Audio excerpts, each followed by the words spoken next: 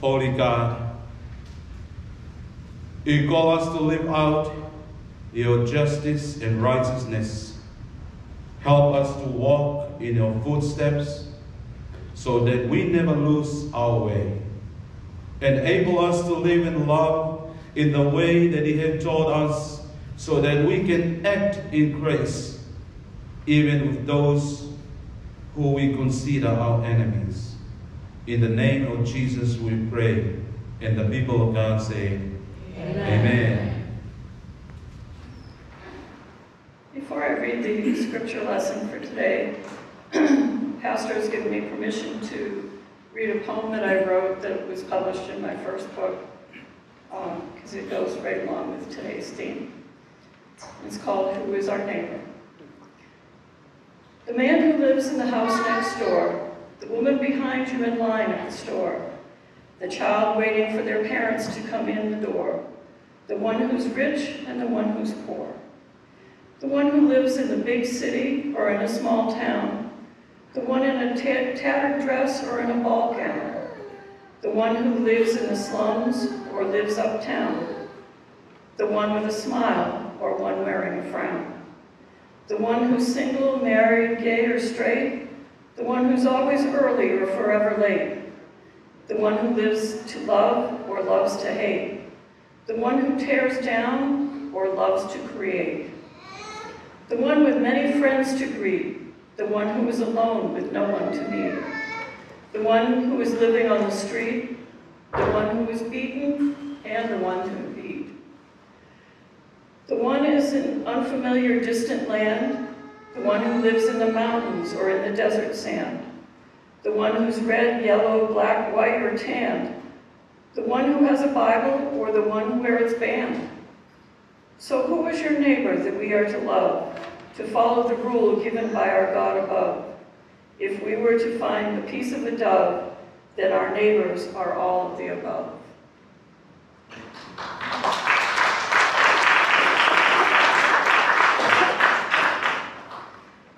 And our scripture reading for today is from Luke chapter 10, verses 25 through 37. On one occasion, an expert in the law stood up to meet Jesus, to test him. "Teacher," he asked, "what must I do to inherit eternal life?" "What is written in the law?" he replied. "How do you read it?" he answered. "Love the Lord your God with all your heart and with all your soul and with all your strength and with all your mind, and love your neighbor as yourself." "You have answered correctly," Jesus replied. "Do this and you will live." But he wanted to justify himself, so he asked Jesus, "And who is my neighbor?" In reply, Jesus said, "A man was going down from Jerusalem to Jericho when he was attacked by robbers. They stripped him of his clothes, beat him, and went away, leaving him half dead. A priest happened to be going down the same road, and when he saw the man, he passed by on the other side. So too, a Levite, when he came to the place and saw him, passed by on the other side. But a Samaritan, as he traveled, came where the man was, and when he saw him, he took pity on him. He went to him and bandaged his wounds, pouring out oil and wine. Then he put the man on his own donkey, brought him to an inn, and took care of him. The next day, he took out 2 denarii and gave them to the innkeeper. "Look after him," he said, "and when I return, I will reimburse you for any extra expense you may have had." Which of these 3 do you think was a neighbor to the man who fell into the hands of robbers? The expert in the law replied, "The one who had mercy on him." Jesus told him, "Go and do likewise." Thanks be to God. Amen. Did you hear about the guy on the beach who found a bottle? He rubbed it, and sure enough, out popped a genie. "I will grant you these 3 wishes," said the genie, "but there is a catch." The man sighed. "What catch?" he asked. The genie replied, "Every time you make a wish, every lawyer in the world will receive double what you ask for.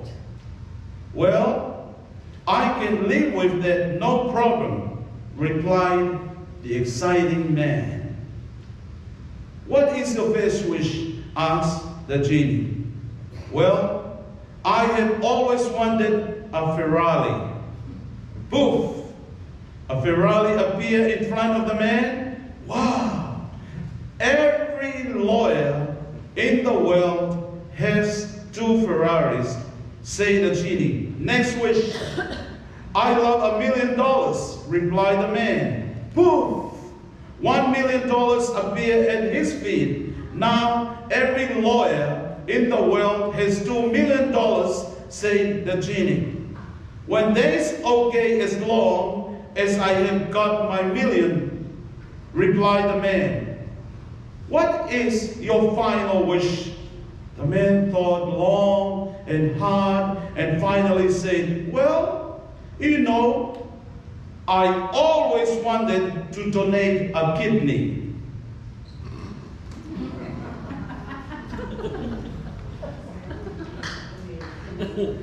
When the word of my mouth and the meditation of my heart, our hearts, be acceptable to you, O Lord, our rock and our redeemer. Amen. Amen. Go and do likewise. It's not my word. It's not anybody here. But Jesus told the lawyer, go and do likewise. Only Luke uses the story of the lawyer to introduce the parable of the Good Samaritans, which is found only in Luke. The lawyer's training is in the Torah. He has spent much of his life asking and answering questions about the law. That's what the lawyer did. It's not the normal lawyer that we go to their office. It's a lawyer who studied the Old Testament, especially the 5 books of Moses. And all he did was finding a question so the people will answer what question he will ask them. But this story only found in Luke. And here's the beginning of that. Behold, a certain lawyer stood up and tested him, saying, Teacher, what shall I do to inherit eternal life? What shall I do to inherit the eternal life? And it is amazing to hear the lawyer asking the word inherit. Because what we have, someone give to all of us. And inherit over here is very important to the lawyer to make sure that God is the giver who gave him the eternal life. And that's why he asked all of them, Teacher, what shall I do to inherit eternal life? It may be the lawyer being through the synagogue or the temple asking questions, and he was so tired of being asking questions, and he beat everyone by all the questions that he gave to them. And finally he was thinking about a young rabbi called Jesus. He might be thinking, I will test him, and this is the way I'm going to ask him. Teacher, what shall I do to inherit eternal life? And he said it to him, what is written in the law? Because sometimes you are thinking, okay, I know everything in the Bible. I know I'm a lawyer, and I know what is said in Hebrew and Jewish and all of that. I might ask anybody. He might be testing Jesus. He didn't know Jesus is a perfect man, is a fully human being and also fully God. It is a lesson to all of us. Because sometimes we are fool ourselves by asking questions, didn't know the people that we ask questions know exactly where he came from. For what the lawyer did to Jesus is simple the way he looked at Jesus, but all Jesus found out this guy, his mind is far away from what he asks. But he's trying to help him all the way. Teacher, what shall I do to inherit eternal life? The lawyer is asking what he needs to do to impress God and thus gain the inheritance of eternal life. The lawyer asked his question not to gain understanding, but to gain advantage of Jesus.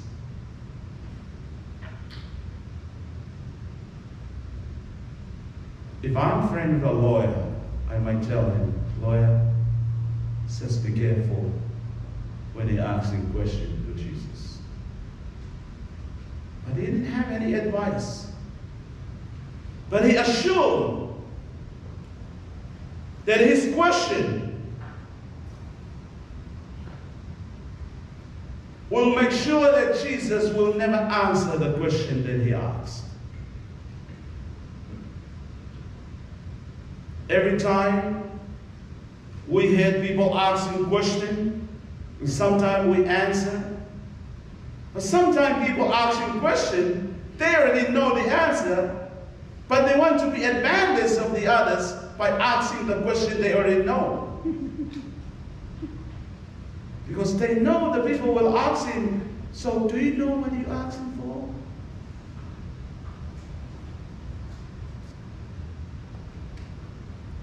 And this is what Jesus said. You have answered correctly. Do this and you will live. You shall love the Lord your God with all your hearts, with all your soul, with all your strength, with all your mind, and your neighbor as yourself. Yeah. Thank you, lawyer. You memorized it. I appreciate that. But Jesus said to him, you have answered correctly. Do this and you will live. And Jesus said, well, I appreciate you. You understand. You answered the question I asked you. Did you do it? Did you do it? Because Jesus understood that the lawyer was really smart, but no action at all. He studied everything in the Bible. By his mind, by his heart, there's no compassion inside himself towards the neighbors.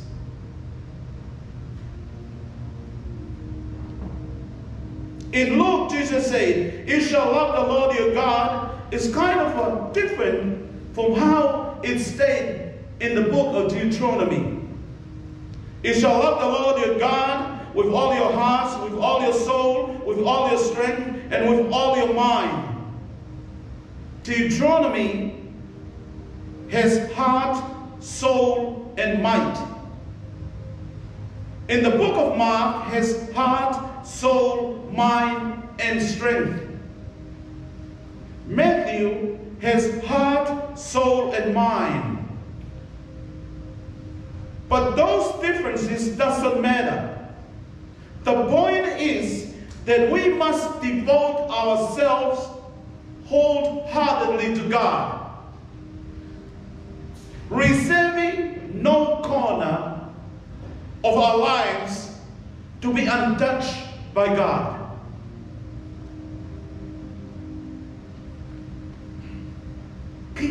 totally to God. And hearts refer to emotion, soul refers to vitality and consciousness, strength refers to power, and drive, mind, refer to intelligence.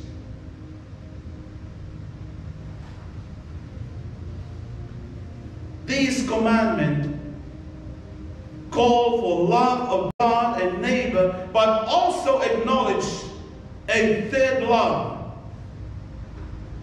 love of self. Because your loving your neighbors really depends from who you are. You can't say, I love my neighbors, and you didn't do it to yourself. So what you are doing, if you agree to do it to yourself, that's what you're going to do to your neighbor. And sometimes we are looking at our neighbors, not realize you have to do it yourself first. And that's what the lawyer missing. He didn't practicing in himself. Not only practicing, but in his heart. He's more like a reading a book without reaching to the neighbors and say, neighbors, I love you and there's nothing you can do about it. Not only that, but I go to you and say it through my heart. You have answered correctly. You did it great. And you are a great lawyer. But you did not do it. I want you to go and do it likewise. Can anybody pray for AC to come a little bit cooler? Are you okay? Yes. All right, okay, all right. So we continue this. If you say no, we're going to stop. All right, yeah. My brothers and sisters, who is your neighbor? In verse 29, but he desiring to justify himself asked Jesus, who is my neighbor? On the surface, the lawyer is asking who he must love. Who he must love.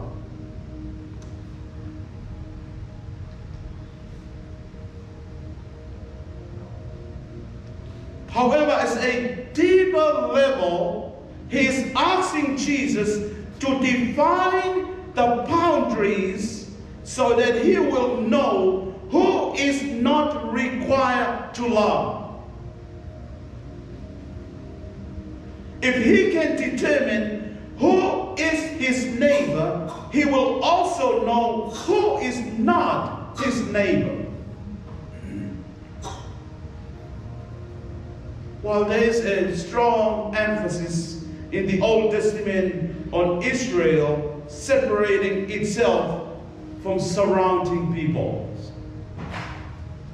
If you go back home and read Deuteronomy 7, the same chapter that requires love of neighbors also says, the alien who resides with you shall be to you as the citizen among you. You shall love the alien as yourself. For you were aliens in the land of Egypt. I am the Lord your God. So Jesus quotes something. It was from the Old Testament. So the lawyer can understand what he said, what he asks. This broadened the definition of neighbor considerably. A fact of which the lawyer is surely aware. What he cannot imagine, however, is how far Jesus is about to stretch the definition.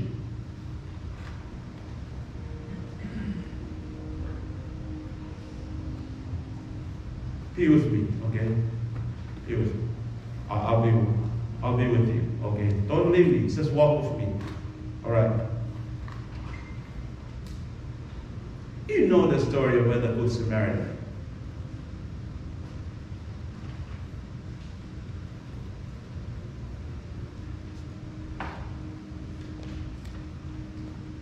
And he fell among robbers who both stripped him and beat him and departed, leaving him half dead. And continuously Luke said, by chance, a certain priest was going down the way. When he saw him, he passed by on the other side. In the same way, a Levite also, when he came to the place and saw him pass by on the other side. That Jesus mentioned two of them very important persons. The priest and the Levite. And I don't know why Jesus didn't say more about that. But he picked the best people in this story to make us move forward to the Samaritan, the Good Samaritan. And here it is. A Samaritan was moved with compassion, but a certain Samaritan, as he traveled, came where he was. When he saw him, he was moved with compassion. Was moved by compassion in Greek. This move inside his guts. There's something strong inside himself. Not only his mind, but also inside his heart. Circulate inside himself, thinking about this man. He came to him and bound up his wound, pouring on oil and wine. It's impossible for a Samaritan to carry all of that.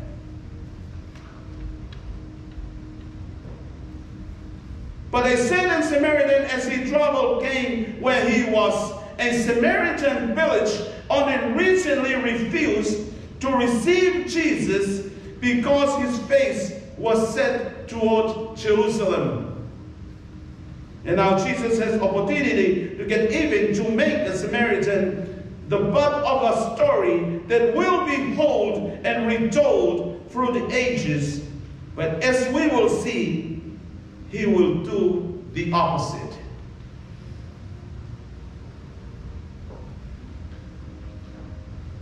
Let me come to the final. When the Good Samaritan saw the man on the road, he was moved with compassion. Pouring on oil and wine. And here it is, not only that, the next day,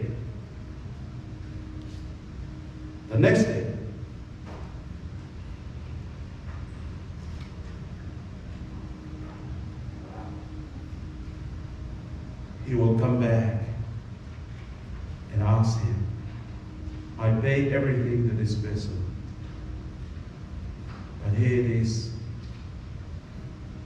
If you need more, I will come back and pay it all.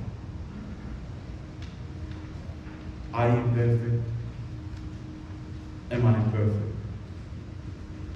But every time in our life that Jesus walks with us, he tells us how to walk. Not only how to walk, but to love your neighbors. I want you to think about that. The story of the Good Samaritan. Did he stop because of the man? Yes, for sure. What made him stop? When death came to ourselves, all he did is to destroy our life.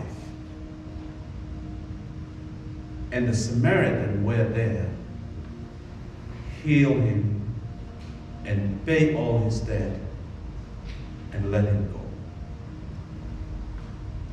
All the time in our life, that's how death is looking to all of us, to destroy our life.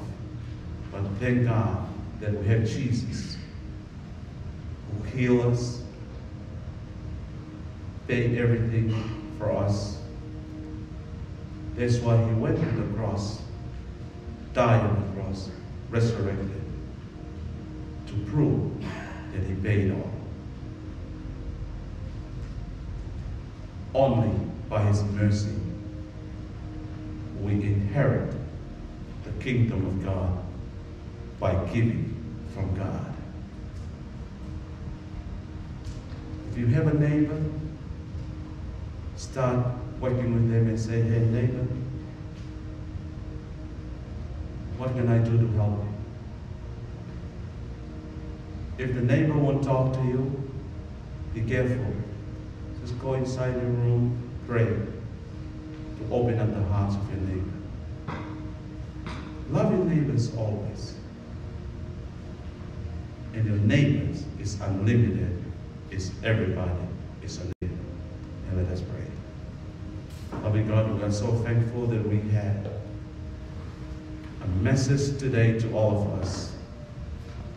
Our neighbors is everybody. Our neighbors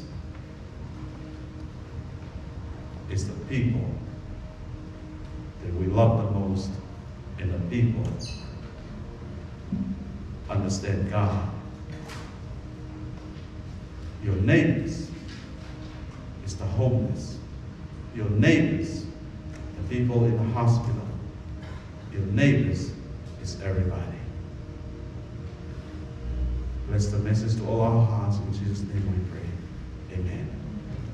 Brothers and sisters in Christ, through the sacrament of baptism, we are initiated into Christ's Holy Church. We are incorporated into God's mighty act of salvation and given new birth through water and the Spirit. All this is God's gift offered to us without price. For the parents, you may respond, I do. On behalf of the whole church, I ask you, do you renounce the spiritual forces of wickedness, reject the evil powers of this world, and repent of your sin? I do. I do. Do you accept the freedom and power God gives you to resist evil, injustice, and oppression in whatever forms they present themselves? I do. Do you confess Jesus Christ as your Savior? Put your whole trust in His grace and promise to serve Him as your Lord in union with the church which Christ has opened to people of all ages, nations, and race? Will you nurture this child in Christ's Holy Church, that by your teaching and example they may be guided to accept God's grace for themselves, to profess their faith openly, and to lead a Christian life? I do. And this is to the church. You may stand if you are able, please.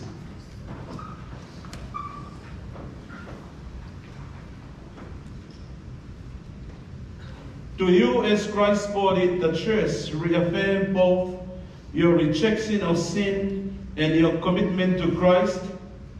We do. Will you nurture one another in the Christian faith and life, and include this person now before you in your care? We do.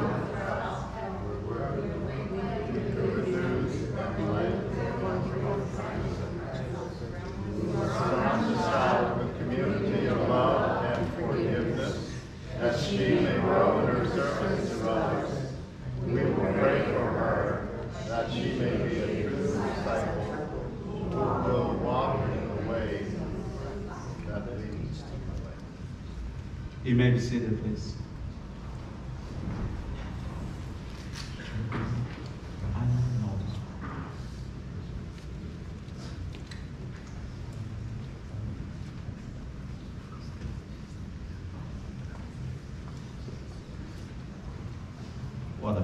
today.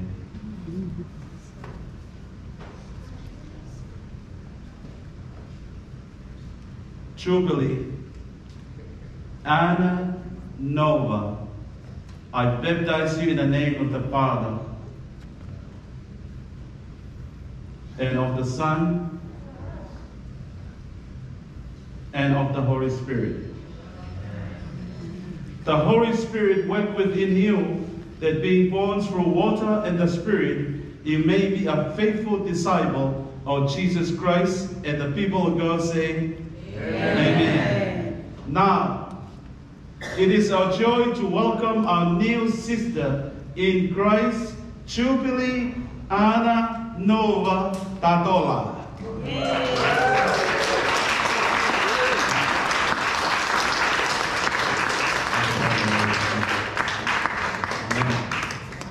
We only a gift, but that's God. You give the gift from God. Jubilee Anna Nova Tatola. May God continuously blessing both of you how to take care of God's gift in your family. Right?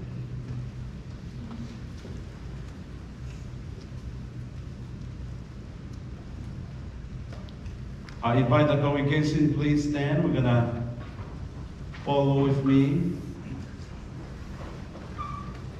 And let us read together. Through baptism, you are incorporated by the Holy Spirit into God's new creation and made to share in Christ's royal priesthood. We are all one in Christ Jesus. With joy and thanksgiving, we welcome you as member of the family of Christ. Jubilee Anna Nova Tatola, welcome to Tracy First United Methodist Church.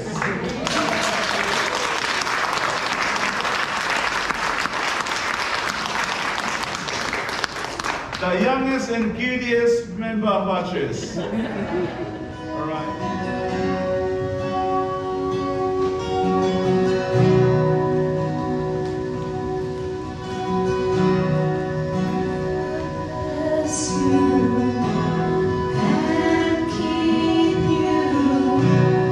Face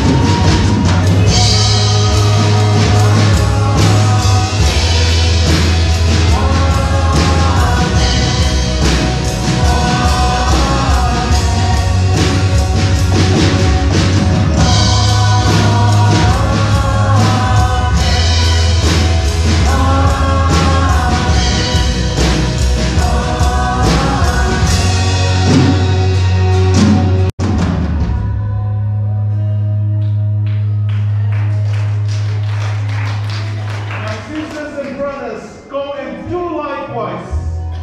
And may the blessing of God the Father and the Son and the Holy Spirit be with you now and forever. And the people of God shout, Amen. They may live in peace. Thank you for coming.